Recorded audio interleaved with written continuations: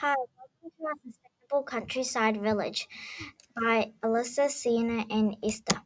This is our lake, which provides water and food sources. The food sources are the fish in here, where you can go fishing, and the water sources is the water.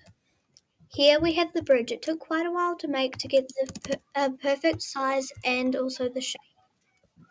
Over here we have a boat to collect trash and clean our lake.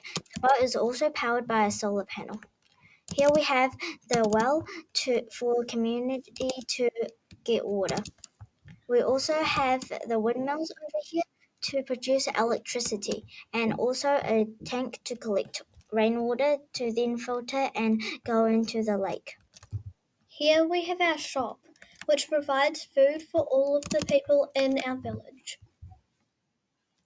Inside we have many food varieties. Which we get from our greenhouse. And also up here there's solar panels to power all of the houses. Here's the greenhouse where we plant all of our crops. We also have a barn with animals like sheep, cows, chickens, and pigs. We have sheep for their wool to get milk, chickens to get eggs, pigs, and horses for transportation.